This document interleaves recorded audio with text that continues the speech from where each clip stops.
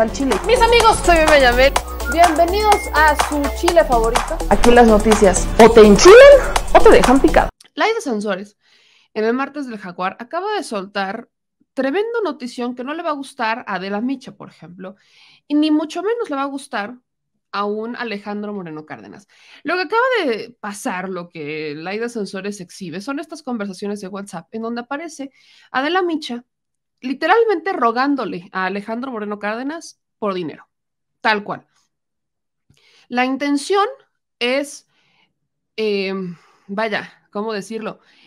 Que Alejandro Moreno Cárdenas estuviera financiando el espacio Adela Micha. Nosotros sabíamos de esos chismes que corren entre los espacios periodísticos en digitales y YouTube, como lo quieran llamar, que el espacio Adela Micha estaba sufriendo de temas económicos, ¿no? Que ellos tenían broncas económicas y se acordarán que durante un tiempo, pues ellos estuvieron muy pegados al Heraldo. El Heraldo pagaba, pero pues no es como que de pagar los millones a los que ella estaba acostumbrada.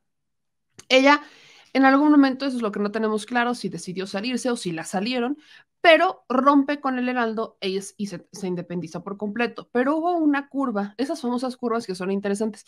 Las curvas naturales orgánicas de YouTube son curvas donde vas poco a poco, poco a poco, poco a poco, va creciendo tu contenido. Hay personajes de muchísimo renombre que empiezan su canal en YouTube y que literalmente van poco a poco, poco a poco, poco a poco. ¿Por qué? Porque están optando por la vía orgánica. Pero hay otros espacios que tienen literalmente, inician con esta curva orgánica y de la nada se disparan los números. ¿Qué es lo que pasa cuando se disparan los números? Bueno, pues es que hay ciertas inversiones que realizan, ciertos pagos que realizan y ciertos convenios que realizan con los que venden, con los que están detrás de las plataformas digitales para que su contenido sea impulsado a todos los suscriptores y que sea promovido a todos los espacios de tal manera que entonces sí represente pues que se van números muy chonchos cuando están transmitiendo en vivo. Eso requiere lana.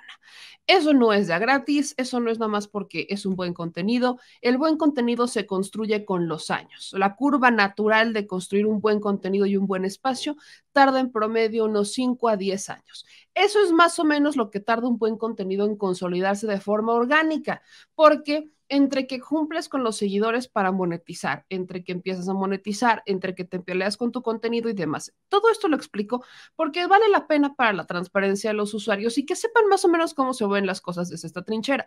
Digamos que aplica como el de no hay hombre ni mujer feo, solo hace falta hombre o mujer que falte presupuesto. Bueno, aplica lo mismo con los espacios en YouTube.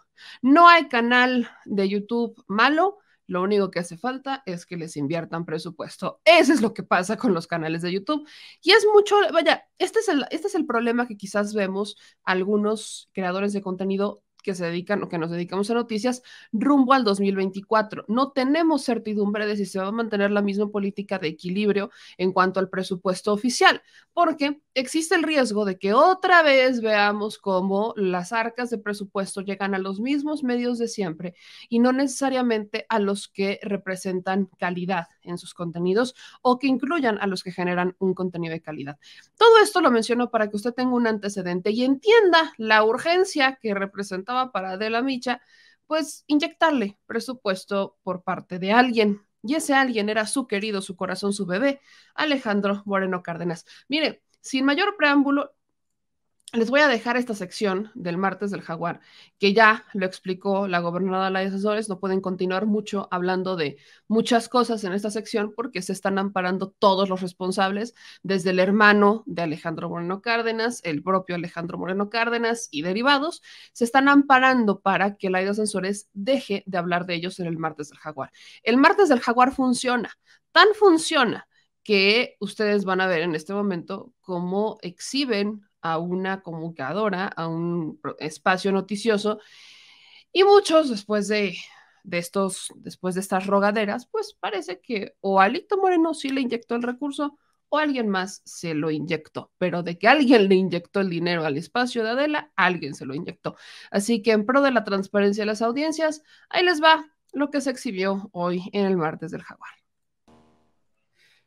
Pues sí, hay mucho de qué hablar de Lord Brother, siguen habiendo detalles que se salen, hay hay precisiones porque pues sigue teniendo esas excentricidades, esas frivolidades de carros de lujo, las sigue regalando a diputados amigos, a líderes.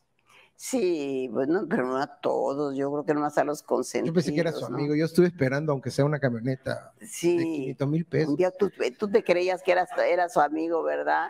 Y no te dio ni una carcachita, ni Nada, ni una bicicleta, te dio ni carcachita, una ni bicicleta bicicleta. siquierita. Por lo menos uno de los mini que tiene por allá. De esos, porque tiene unos hasta chiquitos, tiene de todos los tamaños, es una variedad bárbara. Bueno, pero aquí de lo que dice el de Tenemos este audio, si quiere lo escuchamos con detención. ¿Vas a poner el de Adela Micha o cuál vas a poner? Bueno, ponemos, es un WhatsApp de Adela Micha, que se volvió de repente muy defensora de las mujeres, de Lord Brother y todo contra mí. Yo decía, pero si Adela era tan simpática, pero de repente cambió, pero bueno, a ver, ajá. Un cachetazo creo que le dieron. Un cachetazo, sí, a lo mejor, ¿verdad? algo pasó. Y ya cuando pues ya lee uno los WhatsApp. Sí, porque los cambios drásticos en la línea editorial, ¿no? De repente tratando de ser muy imparcial y de repente lo más... Pero era como un enjundia y decía, ay, ¿qué le pasa? Esta no es la de la que conozco, ¿no? Entonces, así es WhatsApp, ¿no? Gracias, Saludos, te veo pronto. ¿Y mi sorpre? Yo te la mando cuando esté. Saludos. Cuero, estoy llegando a San Luis. ¿Qué tal es el gober? Nunca me toma la llamada. Quería verlo. Hola, Alito querido. Oye, ¿me ibas a decir dónde quedarme en Ciudad del Carmen? Sí, Holiday Inn. En el One. Son los mejores. Hoy cumpleaños el PRI, ¿verdad? Sí, 91. Saludos y te veo pronto. Hola, Lito querido, ¿cómo estás? Hola, ¿cómo estás? Espero que estés bien de salud y atento a ver el día que puedas cuidando el tema de la salud nos podamos ver. Sí, bien, ¿ustedes? Todo caminando tranquilo, cuidando todo, pero trabajando. Está cañón. Alito, necesito que me apoyes, estoy tronando, mi gente, todos. No podemos dejar que desaparezca esta plataforma. De verdad se ha colocado súper. Es de las únicas voces plurales. Necesitamos estos. Pélame, porfa. Estoy atento a ello, con todo. Ayúdame. No tengo para pagar nada. Deja veo cómo te ayudo. Porfa, yo te ayudo a ti, como siempre. Hola, amor mío. ¿Cómo estás? Hola, princesa. Estoy desesperada. La otra semana veo. Con algo puedo ayudar. Muy complicado todo, princesa. Lo sé. Cueros, no te olvides de mí. Alito, buen día. Ya me olvidaste. Para nada. Te mando un beso. Cuídate mucho. Nos vemos pronto. Estoy pendiente. Veo cómo ayudar. Porfa. Hola. ¿Quieres pasar en la radio? Claro, princesa. Estoy a la orden. ¿A este número? Sí. Te llamamos en 10. Estás muy chistoso. ¿Estás contento? Y gracias por el olvido, Y vamos con humildad y sencillez a seguir con la gente. Y vamos a ganar en el 21. Ya se dieron cuenta que el PRI es la opción. Experiencia y resultados. Mejor el PRI que cualquier otro. Ojalá. Esto está muy complicado. Ayúdame, que yo te ayudaré, como siempre lo he hecho. Tendrás noticias mías en estos días. Te mando un beso. Beso, gracias. No he tenido noticias tuyas. Y yo sí te tengo una. Tengo COVID. O sea, te valí madres. Hola, presidente. Tú muy mal conmigo, la neta. ¡Hijo! ¡Alito! ¡Pélame! ¿Cómo? No le llegó la Louis Vuitton. No le llegó la Louis Vuitton. Oye, ¿para qué se lo ofrece? Pues nomás la dejó y así todavía lo sigue defendiendo. No, pues ya también. Pues a ver si así le manda la Louis Vuitton, ¿no? Sí, eso está muy raro. Yo creí que sí le había ayudado, pero descaradamente le piden y le habla una y le manda sus mensajes una y otra vez, y el otro se hace el rogar. ¿Y cómo los tiene? Sí, ahí te lo voy a mandar. Ahí está voy a cumpliendo mandar, lo que decía, lo de la frase, no se les mata a balazos, se les mata de hambre. Se les mata Pareciera de hambre. Que estaba dando, precisando. Pero ella, entonces yo creo que para ganarse la atención le echaba todavía más ganas, así, más a ver cómo nos agregaría más, sí, no se veía así como que era su representante, su vocera, ¿no? Defendiendo a las mujeres, ¿no? Sí, es ya tenemos por aquí a la síndica. Ya llegó Ana Mesh, ya la dejaron del secuestro, ya salió del secuestro. Ahí está. ¿Cómo ven? Eso es literalmente lo que pasó en el martes del Jaguar. La gobernadora Laida Sansores evidenció cómo es que Adela Micha pues terminó por rogarle a Alejandro Moreno Cárdenas por recursos para poder financiar su propio proyecto en una plataforma digital. Ahora, aquí hay que dejar claras varias cosas, insisto, y creo que aquí el revisor hace un comentario. Una cosa es el chayote, ¿no? Eso es una cosa como, por ejemplo, lo que Adela Micha le está exigiendo o le está pidiendo a Alejandro Moreno Cárdenas. Adela Micha le está pidiendo lana a cambio de seguir hablando bien de él. Lo dice literalmente, yo te he ayudado, yo te he echado la mano, pero tú me tienes en el olvido, la. No, esa es una mecánica de Adela Micha para pedirle lana a Alejandro Moreno Cárdenas. No tenemos certeza si se la dio o no, sabemos que sí hay un recurso inyectado a la plataforma de Adela porque de algo se debe de mantener la plataforma a partir de que se independiza del Heraldo Radio. Pero paso 2. Hay otros financiamientos que son privados, financiamientos que cualquier entidad, nosotros, cualquiera puede perfectamente recibir, siempre y cuando, y ya quedará en cada uno de ellos, tomar una decisión de si publicar o no quién es el que está financiando de forma privada los espacios. Esto es válido, esto se puede. Lo único que habría que mantener con claridad es que sí existen financiamientos, que no son todos, y usted se podrá dar cuenta perfectamente quién es y qué canales son, que reciben un cierto financiamiento y que hacen acuerdos con las plataformas. Nada más, es así de sencillo. Hay ciertos acuerdos, hay ciertos financiamientos que reciben, que inyectan y a partir de ahí pues empiezan a crecer los canales sin tener la curva de forma orgánica. Se puede hacer, es válido, está dentro de las reglas, es parte del juego con YouTube. Hay unos que tienen esa posibilidad, hay otros canales que no tenemos esa posibilidad y que nosotros nos las vamos surtiendo con el contenido que generamos y con lo que los suscriptores mandan, que ese es otro boleto. O sea, el otro financiamiento es lo que mandan los suscriptores, que es algo completamente previsto por YouTube y que nada tiene que ver con el contenido, o sea, ese chayotito que mandan, como le decimos, ese recurso que mandan, que donan, nada tiene que ver con un financiamiento que impulse los contenidos para que crezcan. Es algo completamente previsto por la plataforma. El restante estamos hablando de una buena bolsa de lana que se va directamente a invertir con YouTube o con Facebook, con estas plataformas, en un trato directo y ya cada quien tiene su propia dinámica de financiamiento y de inyectarlo a sus proyectos. Eso es para dejarlo claro, pero pues ahí un poquito más de cómo las cosas se van transparentando. Habrá que ver qué responde Adela Micha a esto, a ver si dice que no es cierto. Hasta este momento nadie ha negado los chats, solamente se han parado. En otras noticias también del martes del Jaguar, son 3 noticias que quiero compartir ahí.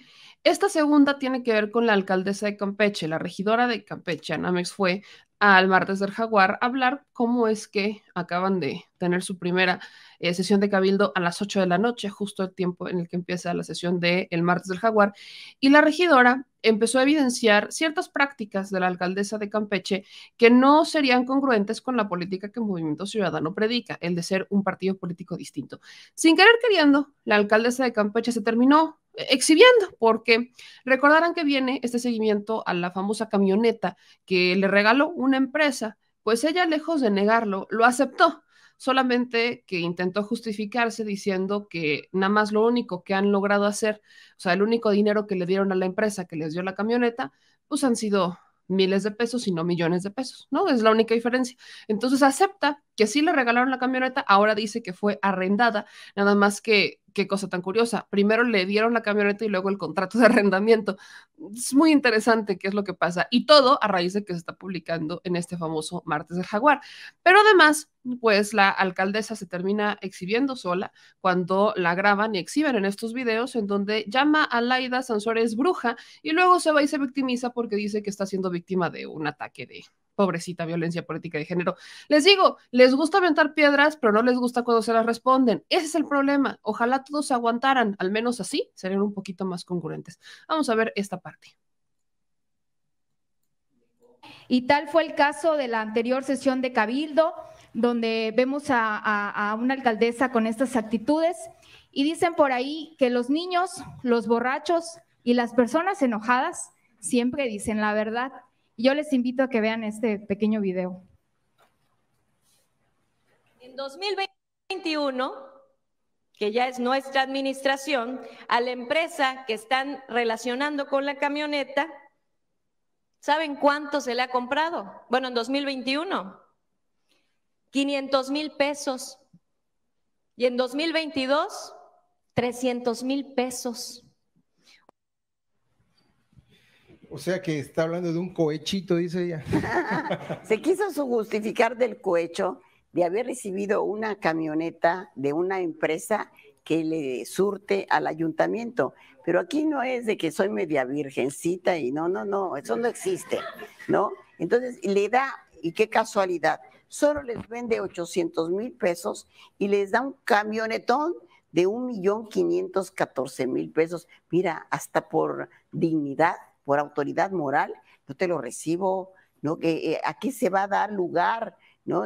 ¿Qué puede pensar la gente? Porque también eso hay que ser cuidadoso, aunque le rueguen que le insista, no es una explicación. No, nosotros lo que queremos es que dé realmente una explicación, porque esto es, ella ya tiene una denuncia, presentamos la denuncia por cohecho, y entonces ella tiene que dar una explicación que deje satisfecho a los ciudadanos. No, es que solo fue poquito. Entonces, sí, y no enredar más la situación, porque ahorita se pareciera que ya se está inventando un contrato y todo, que al final del día todo ya se lo inventaron. Ya se inventaron, que al final del día ella la presume desde su cumpleaños, recordemos, es nada más irse a su El contrato lo acaban de hacer.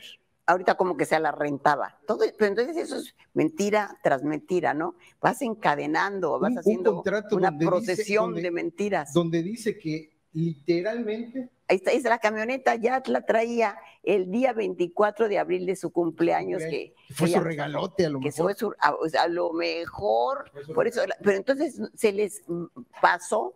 Y entonces hace el contrato de que se la están rentando a partir de recientemente, ¿no? En agosto, o sea, están queriéndose justificar. De agosto, y entonces, y de abril a agosto, ¿qué fue lo que pasó? Porque es la misma camioneta. Y en el contrato de arrendamiento decía muy claro que está representado por este señor Carlos Manuel José Rosada, Pantoja Aguilar, sigue apareciendo, pero ahora ya no se la dio, sino se intenta justificar que se la está arrendando. Lo interesante es si ya la tenía desde abril, ¿la estaba probando o ya estaba corriendo? La estuvo probando abril, mayo, junio, julio y agosto. Y ahora en agosto ya se acordó que tenía que hacer un contrato de renta, ¿no? No, pero de entrada, gobernadora, si está pidiendo préstamo porque dice que la situación del ayuntamiento es precaria, ¿cómo justificar una camioneta de ¿Cómo rentar una camioneta? Que literalmente está 1,000 pesos diarios, está pagando por esa camioneta. O sea, de entrada... Ella en algún momento en su exabrupto dijo que los de Morena jodiendo podían juntar 100,000 pesos y hacer algo por el bacheo. Bueno, regresándole esa respuesta, con 1,000 pesos diarios yo creo que sí pudiera ella avanzar en una cuestión de bacheo también.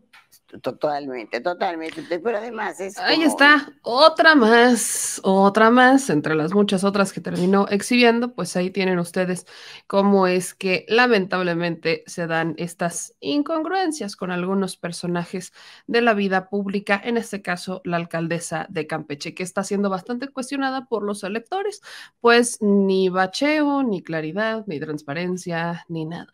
Y la última del martes del Jaguar tiene que ver justamente con el famoso traidor en casa.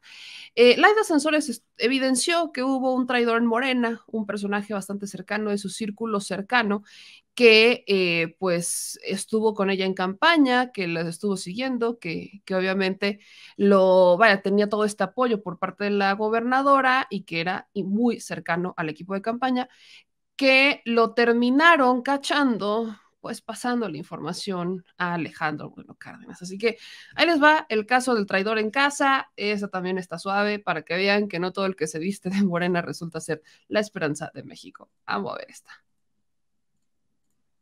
Traición. Era sí, la doble traición. Jugaba de un lado y del otro en las dos canchas. Y entonces, bueno, y de aquí nosotros lo apoyábamos como podíamos y él sacaba del otro lado. Y decíamos, ¿de dónde saca? Como que es el que tiene más recursos para llevar a las comunidades, ¿no? Tratando de ganar su campaña. Qué tristeza. ¿Y ahí lo tienes? Pues órale. Presidente, buen día. Estoy en México. Hablé con Mario. Varios temas. Uno es urgente, le comenté. ¿Puedo verle unos 5 minutos? ¿Qué hay? Dime. Nos podemos ver si puedes. Claro, usted me dice. 2:30 p.m. ¿Dónde? Y voy. En un restaurante que se llama El Puerto Madero, en Arcos Bosques. Ahorita te mando la ubicación. Ok, gracias. Puerto Madero, Paseo de los Tamarindos 90, Bosques de las Lomas, Coajimalpa de Morelos. Ahí llegas a las 2:30, preguntas por mí, me esperas en una mesa y ahí platicamos. Ok, ya llegué, estoy frente a usted. Espero. Saludos cordiales. Buenas noches, estimado presidente. Solo falta el mes de mayo y he puesto lo que he tenido. Y aún así falta. Sé que usted sabe de todo esto. Si en sus posibilidades y prioridades está el apoyarme, le estaré agradecido. Cuente conmigo. Le comparto lo que me hace falta y si puede con algo ayudarme, gracias. Brigadistas, 20 personas por 5,000, 10,000 pesos. Folletos, 50,000 piezas por 2.50 cada una, 125,000 pesos. Camisas, 2,000 piezas por 46 pesos cada una, 92,000 pesos. Vales de gasolina, 4,000 pesos por 30 días, 120,000 pesos. Se manejan de 3 a 4 carros. Gastos de alimentos y consumos de brigada, 3,000 pesos por 30 días, 90,000 pesos. Pegotes, 5,000 piezas por 17 pesos, 85,000 pesos. Pendones solonas, 2,000 piezas por 57 pesos, 114,000 pesos. Total, 726,000 pesos. Abrazo fuerte. Ahora que vaya yo te veo. Ya se está derrumbando Laida. Se cayó ya 14 puntos y sigue cayendo con todo. Va a quedar en tercer lugar. Te lo dije. Vamos con todo. Te voy a mandar una encuesta del Distrito 1 Federal. Eso es verdad. Tuvieron una reunión con parametría y hoy me dijo Aníbal que está bajando. Están preocupados. Saludos, presidente. ¿Cree poder ayudarme? Se lo agradezco. Un gran abrazo. Buenas noches, saludos presidente. Hoy nos reunimos con gente del Comité Ejecutivo Nacional de Morena de Medios de Comunicación, donde dieron a conocer cómo se está Morena y va por Campeche en sus encuestas en Campeche. Por candidatos, Cristian entre 14 y 20%, Laida entre 41 y 53%, Eliseo un 30%. Por partido o coalición, PRI, PAN, PRD 20%, Mosi 19%, Morena 56%.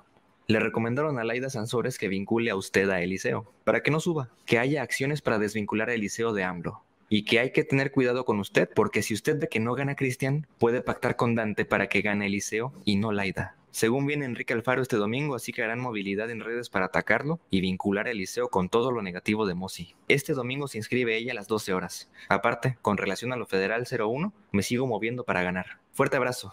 Gracias. Te agradezco mucho. Te veo en la semana para platicar y ayudarte. Te agradezco mucho. Muy, muy bien. Sabe usted que somos equipo y le agradezco su apoyo. Un abrazo. Aquí a la orden. Son equipo.